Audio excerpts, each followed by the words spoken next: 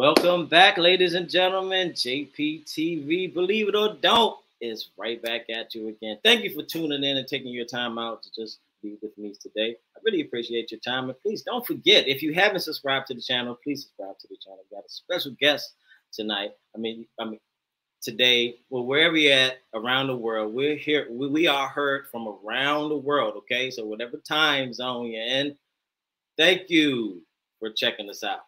All right. So we got a special guest in here today, and I guess this is the first pro boxer. No, we had a boxer in here before, but I think he was local or something. So, but this is on another level. You know what I'm saying? This is on another level, and it's a female. Oh man, she's incredible. Let me just give you a little history of her, okay?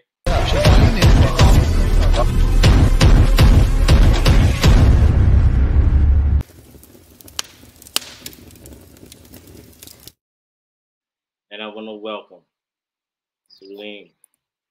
What's happening? Thank you so much for having me. I'm so excited to be here with you today. Amazing. I did have a sound effect that was supposed to go with that. I don't know what's going on with it.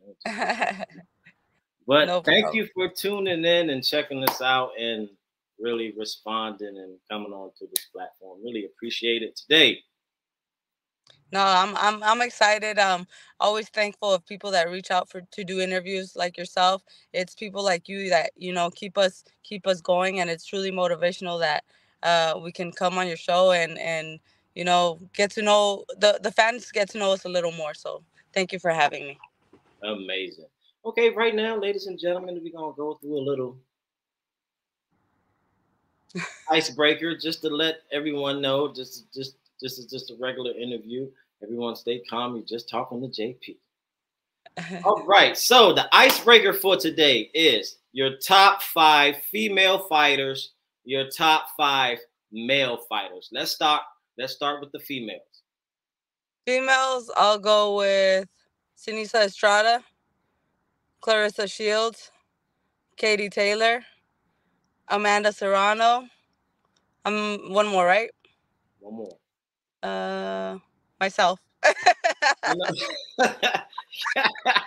Yeah. That's smart. I gotta think about me, right? Yeah, you gotta think about you. Me too. You gotta think about you. Okay, how about for the fellas? Who you got? No particular order. I'm just gonna, say off the top of my head. Okay. Shakur Stevenson, Devin Haney, Canelo, Bivol,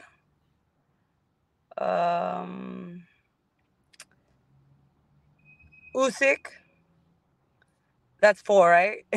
One more. One more.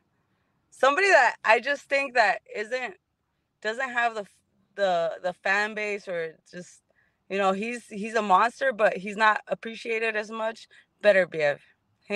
His power is incredible. Okay. So you don't have Jake Paul up there? I mean, come on now. Not yet. He's working up there, but not yet. How do you feel about him shocking the world, like shocking the boxing world? How do you feel about that? Well, look, he's done really good by Amanda Serrano. He's got her those paydays. He's put her up there, but let's not forget that Amanda Serrano had already been built to be who she is by Lou DiBella. So he got the product that was already right there at the top, just needed to break out. And he did that for her, so I'm happy for that. He's working hard. He's in the gym. He's working hard. But let's be real, he's not fighting boxers. He's fighting MMA fighters. And the day that he does fight a boxer, it'll be an opponent. It'll be somebody for him to beat. It's business. He's a smart dude. And, well, he's doing it his way, So let's hear it. MMA fighters cannot compete versus a professional boxer. It's just like boxers can't compete in MMA, they're 2 different sports. What MMA fighters do is stand up. It's not boxing. Because I've sparred MMA fighters before, and it's just it's completely different. They the way they control their distance, they're looking out for kicks, all that stuff. You can't throw They don't like body shots, all those things. So it's not really boxing. It's more like I like to like they say it's stand up. It's not boxing. Interesting. So, while we're on the topic of boxing, right? I let the fans know, why did you choose boxing? Why not a sports model or a ring model or somebody in a magazine or a movie or something like that? Why did you choose boxing? Well, I have four brothers. I'm the only girl in my family, besides my mother. I grew up in a household with nothing but boys that were always, being tough and doing rugged things and whatnot. And so I wanted to prove to my brothers that I was also tough, that I could do the things that they could do. And I just fell in love with the sport. Growing up in a Mexican household, everybody watches boxing. It's like religion. Really? Every Saturday night you watch boxing back in the day. So I would sit there with my mom, my dad, and my brothers and watch the fights. The whole neighborhood would get together, and you had those little black boxes to buy the pay-per-views back in the day. So the whole neighborhood would get together, watch boxing, and I just love the sport. I love the sport and the competitiveness and the fact that it's a very, very difficult sport. So that's what drew me to it the most. Yeah, you're and to talk about your family, there's a story out there. I know it's everywhere, about your brother. How are you overcoming that?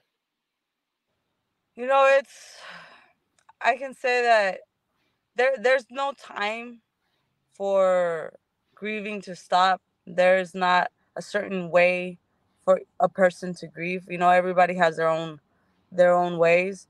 And I think that, after 9 years, I've finally understood that he is gone, that he's not coming back, and that he would want me to be happy. For so long I was just, you know, felt guilty for being here, and he was gone. So it's just I'm learning to be happy again. I'm still a work in progress, but I think at the 7 year mark of him being gone, that's where I really started realizing, hey, it's okay for you to be happy and enjoy life, even though he's gone, because he would like you to be happy. Yeah, the young brother was definitely on his way up, man. Absolutely. Yeah. He was part of Team USA. He was a big kid. He fought at 141 pounds, and he was only 17 years old. So, Whoa. so I know that he was gonna be doing great things, and Yeah. life happens, and I miss him every single day, but I try to do my best to make him proud. Now, in that situation, have you felt it in your heart to forgive those people, those murders? I have not. I have not. I don't think I ever will. Um, you know, Parents aren't supposed to bury their children. My parents completely changed since my brother's passing. It took so much out of them. It's like they're alive, but at the same time they're gone. They're not here. And for me to see my parents suffering every single day, I cannot forgive that. I will never forgive that. And my little brother, he was a good kid. Yeah, we lived in the hood, and he was doing well. He was doing well for himself. He was going to school, from school to the gym. He was never out and about. He was never doing bad things. So they took something good from us. And I can't, I don't think I can ever forgive them. Interesting. Um, so when I first ran across this story and I started watching your fights and just looking at you and how your demeanor in your fights, I I think I kind of see that in your fights. Do you carry it in your fight? That resentment. I think my brother passed away in 2013, and I definitely have. I definitely have used it, you know, in many of my fights as motivation to keep going and to just fight harder. And I can say though it's been like different phases, because when my brother first passed away, it was so recent that I felt like I was numb to all emotion, and I was just angry, and I was so numb at the same time that I wouldn't show anything in my fights. Like I would just go in there and fight. I was just like a robot. And um I didn't want to show that I was weak. And for many years I did that. And now recently I'm using it in the sense of, all right, I can be who I am, be Sulem Urbina, and at the same time, remember my little brother and just go that much harder. It's different. Okay, we're gonna talk about that later. Um, now, because I realize with anger, nothing works, and it's it's better to forgive so you can let go. You know, but that's easier said than done, especially when someone is not in that situation. And are you a religious or spiritual type? When I was a kid, we grew up as Jehovah Witnesses, actually, when we were living in Mexico, and then we came to the United States, and we fell away from religion. I can't say that I go to church every weekend, Mhm.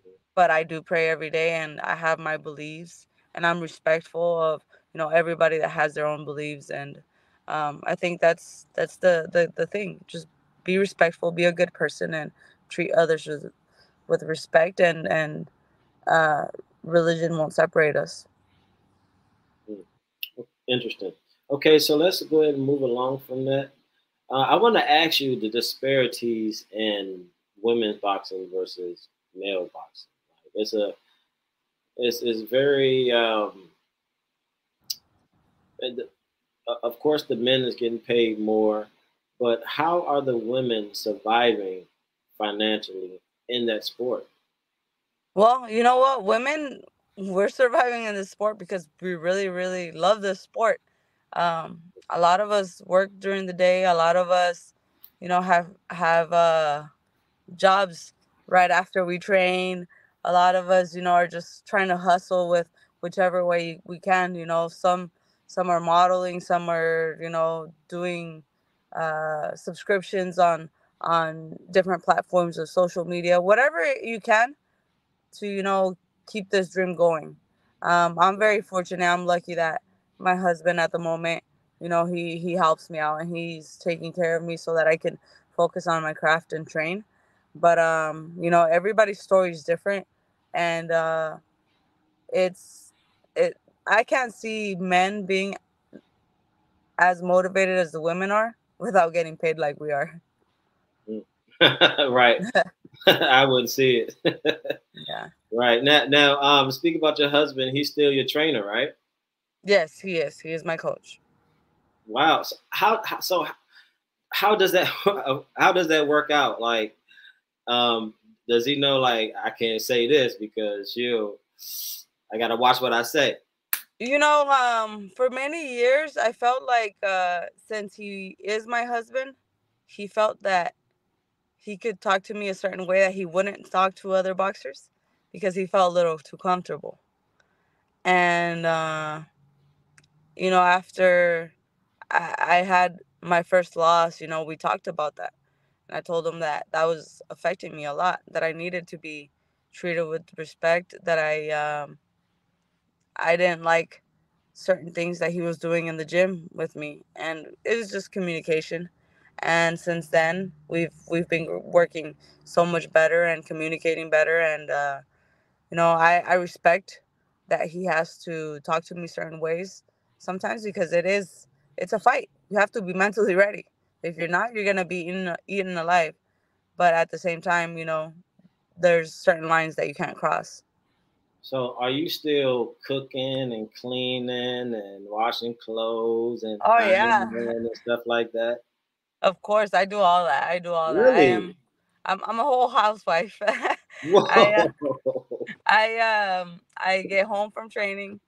I cook, I clean. I make food for my husband to go to work every day. Whoa! All that stuff. So Whoa! I That's a have to. I have to. I mean, it's a partnership, that's and amazing. and yes, it's a role at the same time, but we both Yeah. help each other, and it works for us. Do the are is your husband ahead of you? Yes, he is. Amazing. So you still obey your husband? Of course. I obey my husband, but I mean, we just communicate. He obeys That's me too, so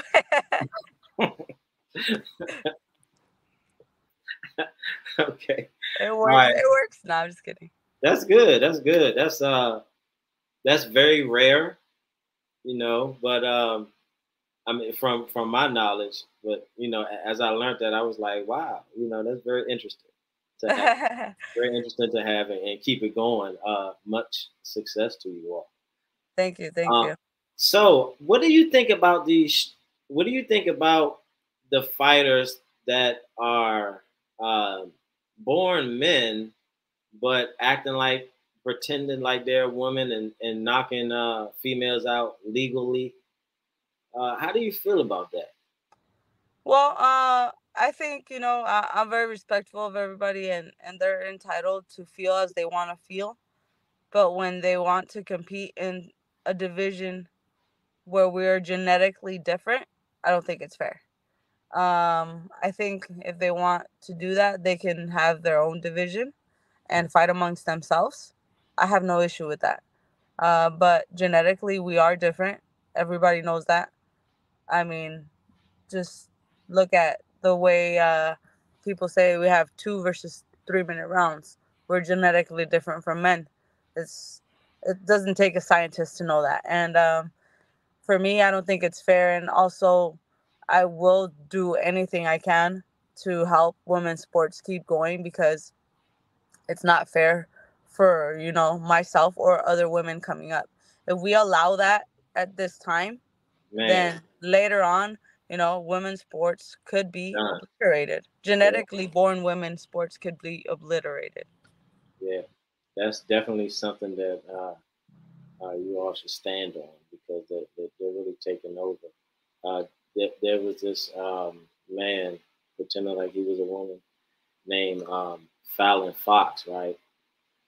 I mean, knocking females out. But there was one female who beat him, and that was very interesting. Yeah. Would you get in there with one of them? I wouldn't because that opens the door for more to be able to do it. And not because I'm scared or anything like that, but it's just not fair. And like I said, it would open the door more for more uh transgender uh women to be able to do that, and it would hurt our sport in the future. I want to look out for the little girls that are going to be women boxing someday. And so that's the reason why I won't do it and I won't allow it. Um, I totally agree with you. Do you see the world going like in a great direction nowadays? it's it's going in all sorts of directions. I don't I think essentially morals have gone out the window, and we don't respect one another, and that's where the start of everything. We don't respect you know other people's religions. We don't respect other people's beliefs and whatnot, and we decide to insult each other, and that's the start of everything. I mean, we don't even respect the places we live in sometimes, because I mean, you go to certain places and the filth. We have to. We're not taking care of Mother Earth either, so I mean, it all starts with respect. Morals have gone out the window, and you know, And that's where we're at right now.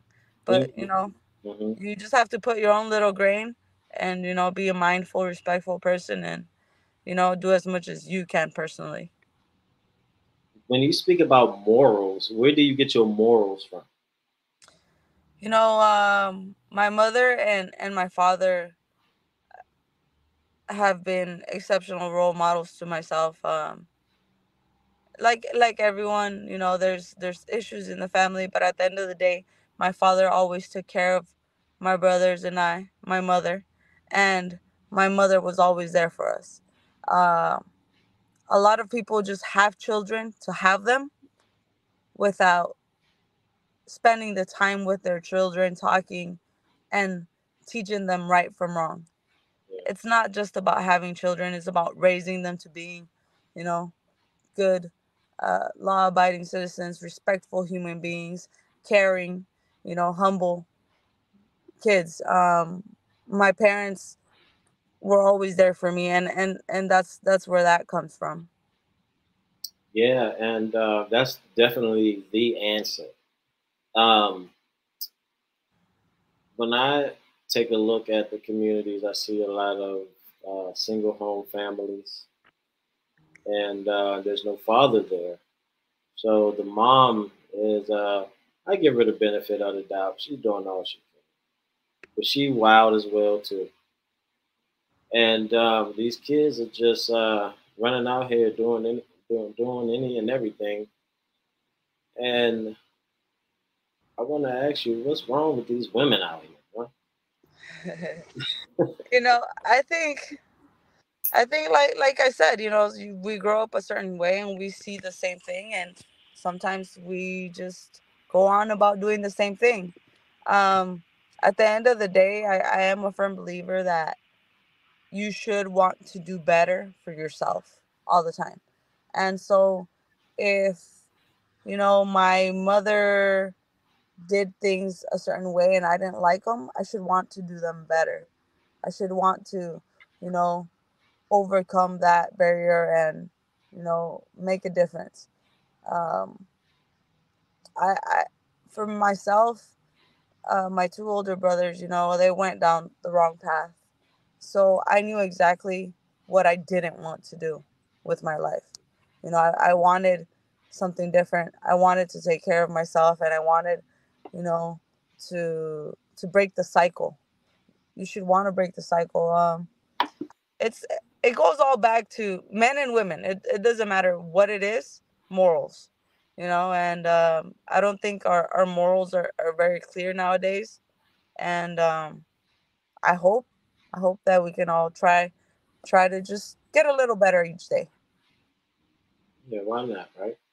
Okay, before we switch gears, we're gonna play this little skit real quick. Check it out. In 1902, while fighting in Colorado, Johnson met another woman.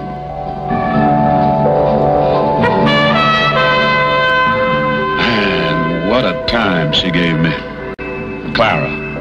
Miss Clara Kerr. She ran off to St. Louis with another man. That's the last black woman I'll ever trust. And I feel him on that. uh, That's right. I, I don't think there's like a generalization of, there's good and bad everywhere. But that was back then when a lot of white and black stuff was going on, and you remember Jack Johnson. He was knocking white folks out all around the world, and had white folks with him in his camp as well. But that brings me to my next question, right? Men and women and stuff like that. Would you purchase one of these? No. If you're riding, say you're riding all the way down to Arizona through the desert or something like that, and you need to pull over for a little pit stop. No, I just go behind the bush. It's that simple.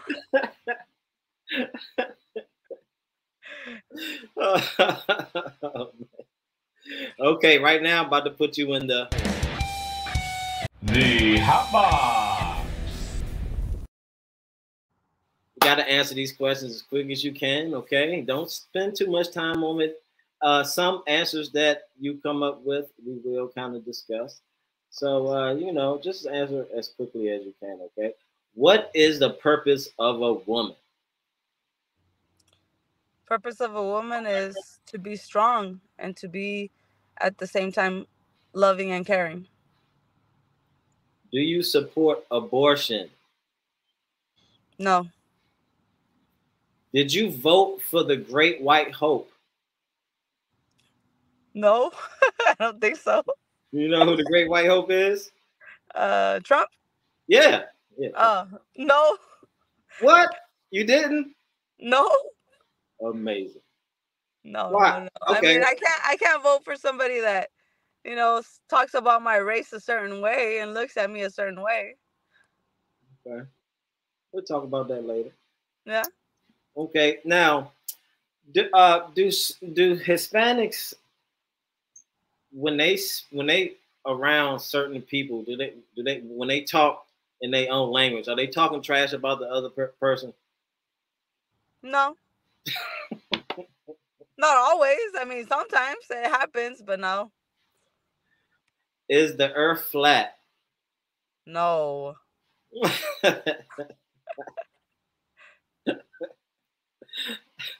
Do you believe in racism? What do you mean by do I believe? Do I believe it's okay or do I believe it exists? Because it Do, does exist, do you believe but it's not it's okay. Do you believe racism exists? Yeah, everywhere. Why? Where's your proof? I mean, I grew up here in Arizona.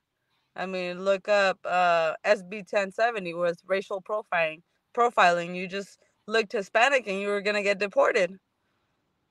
So, I mean, just that and everything. I mean, they look at minorities, colored people a certain way.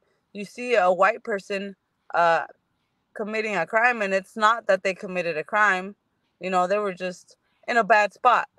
And you look at blacks, Hispanics, and whatnot, and we're drug dealers, we're this, we're that. The media pushes us, a certain agenda on us. They make us look a certain way.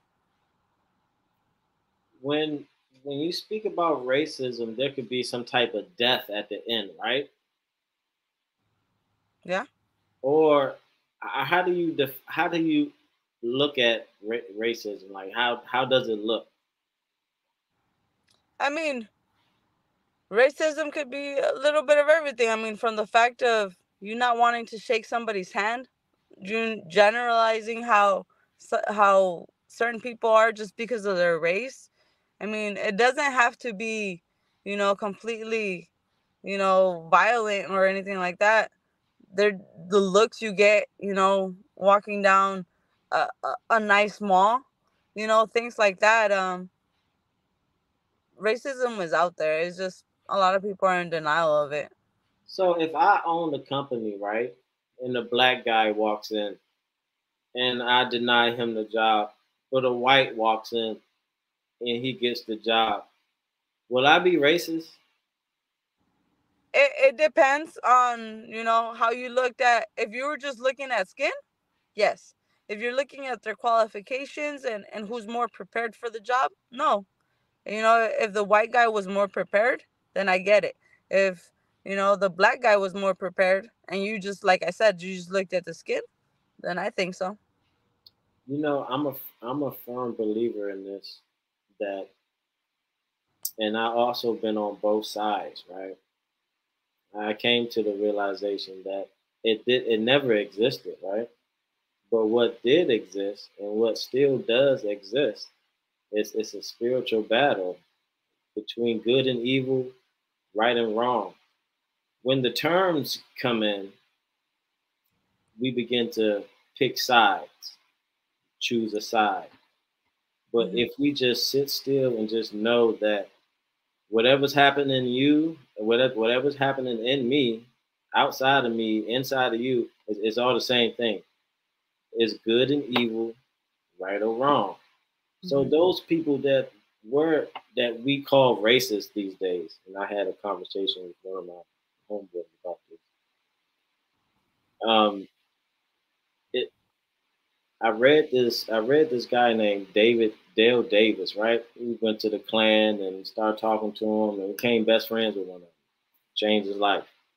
So that racism, that evil thought is just learned behavior, and you can unlearn it.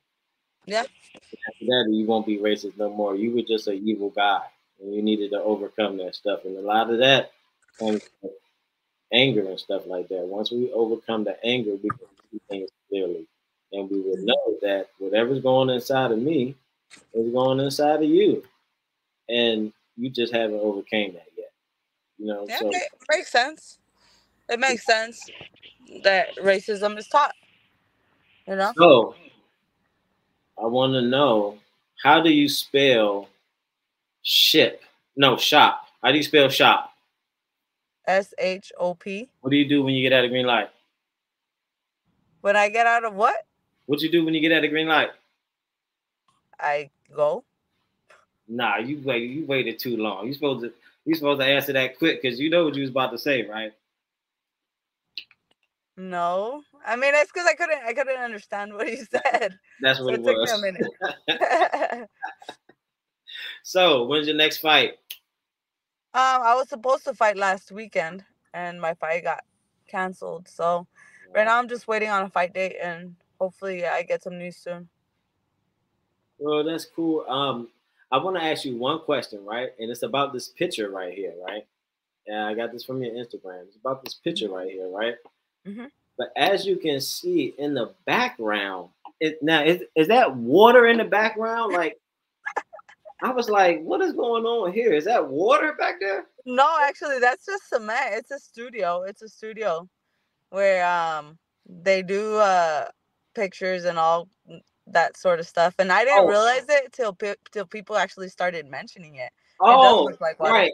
Oh, okay. So it's a um, A studio. right. I Yeah. was like, hold up now. Now, did she just take a dip inside the building? That was amazing. All right, so let me get this off. All right, so I want to thank you for coming. Appreciate your time. We're going to end it here. Let everyone know how they can follow you and and catch up with your next fights and stuff like that. Hey everyone, thank you so much for tuning in.